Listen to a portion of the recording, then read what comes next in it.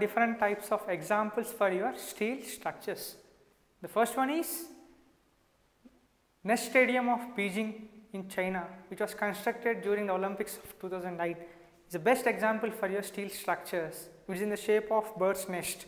It's completely constructed by using your steel structures. Second one, Central Bus Terminal in Hyderabad, which is located opposite to your MGBS, is also an example for your steel structures. Third one is the Golden Gate Bridge of California.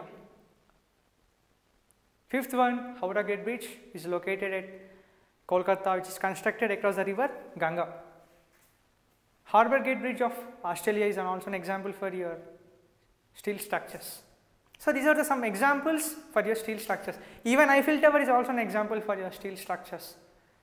Even your examples such as cinema halls, auditoriums, factories, which are constructed by using your truss members and plates, steel plates, is also an example for your steel structures.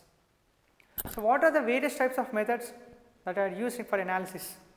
So what are the various types of methods?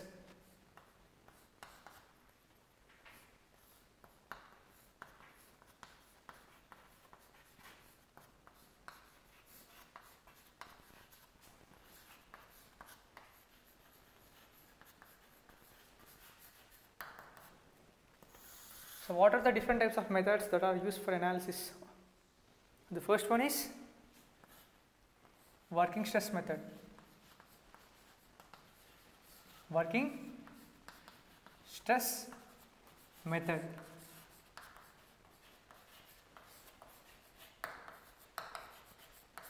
Second one is ultimate load method. So what is the second method? Ultimate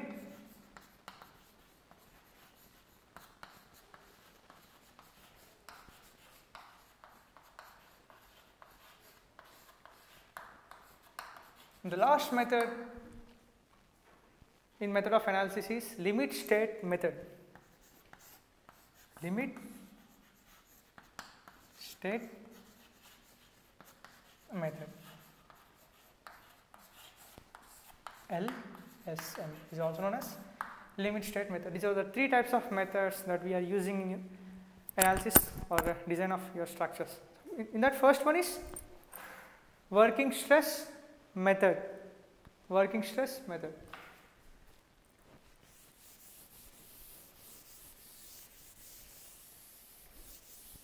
So what is working stress method?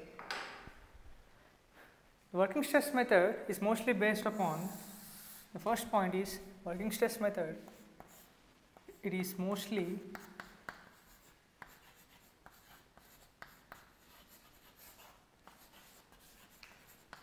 based upon the elastic theory. Elastic theory.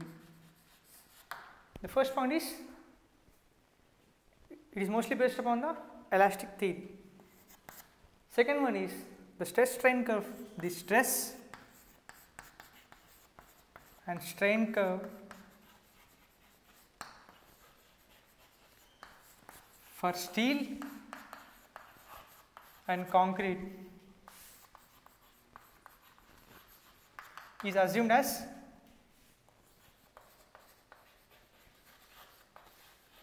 linear or a straight line. It is assumed as a straight line. The third point is the plane of section, the plane of sections before bending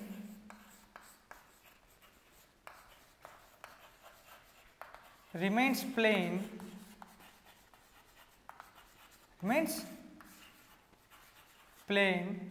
after bending.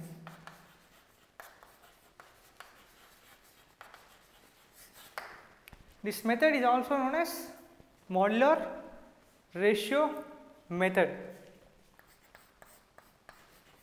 This method is also called as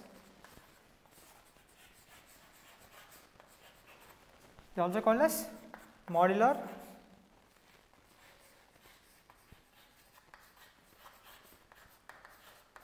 ratio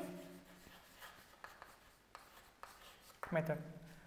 So what is meant by modular ratio? It is nothing but m is equal, is a small formula, that is 280 by 3 times of permissible stress.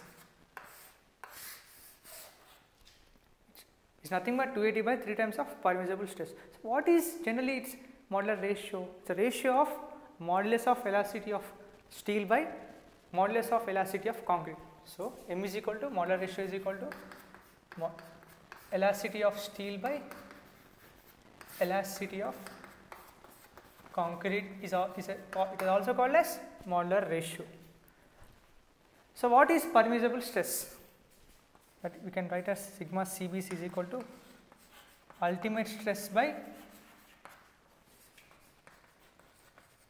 factor of safety.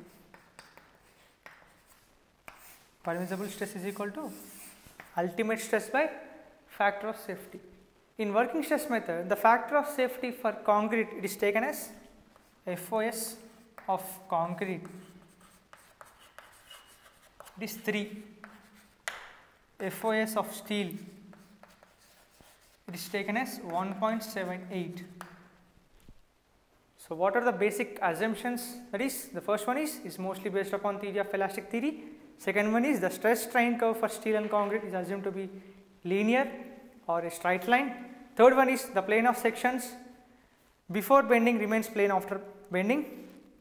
This method is also used, it's also known as modular ratio method. So what is modular ratio method? It's a modular ratio means nothing but it's a ratio of elasticity of steel by elasticity of concrete, which it can be also written as 280 by 3 times of permissible stress. So what is permissible stress?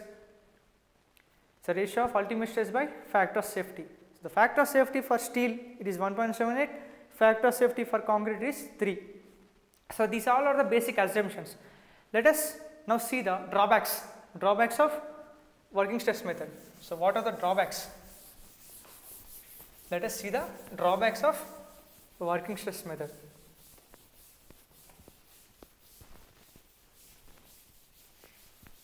Now let us see the drawbacks.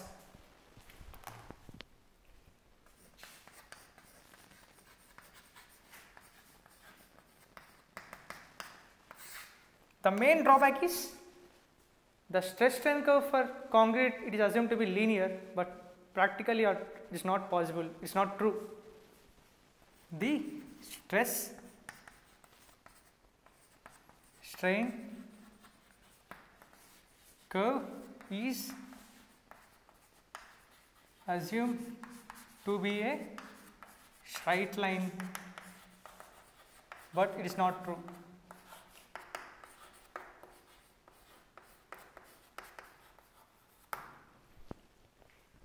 Second one, it gives mostly uneconomical sections. It mostly gives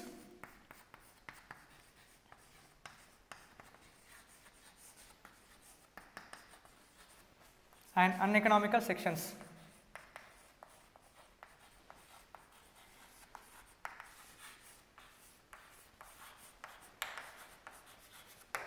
The third point is the effect of creep and shrinkage is ignored. The effect of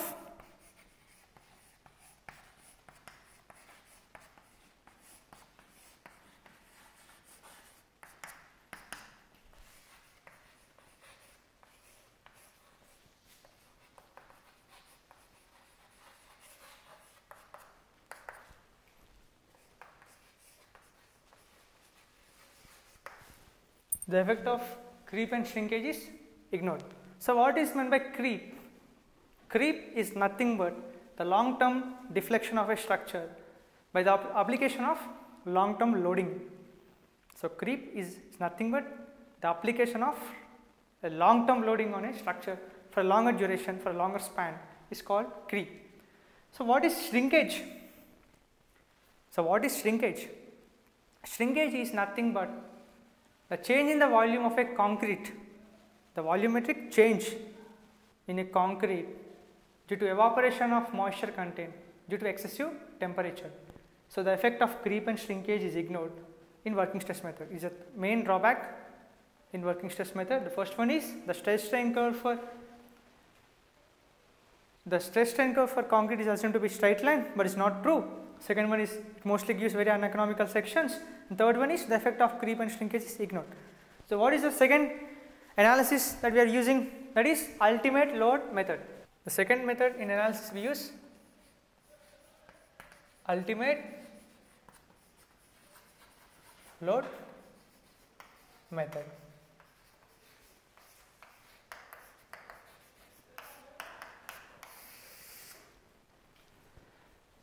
Under the action of ultimate load method, the structures are designed by multiplying the load with some known load factors together to form a ultimate load method. So what is meant by ultimate load method? In this, structure is designed by multiplying the working load with some known or unknown load factors. So structure is designed based upon the working load is multiplied with some load factors, which gives your ultimate load method. This method is very uneconomical and it gives very uneconomical sections. So first point, this section gives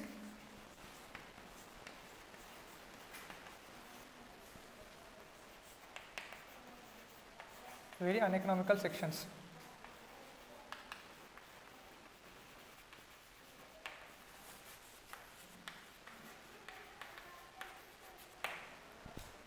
It has excessive deformations and cracks. It forms excessive deformation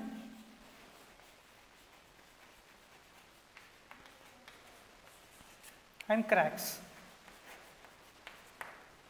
The failure criteria in this method is strain.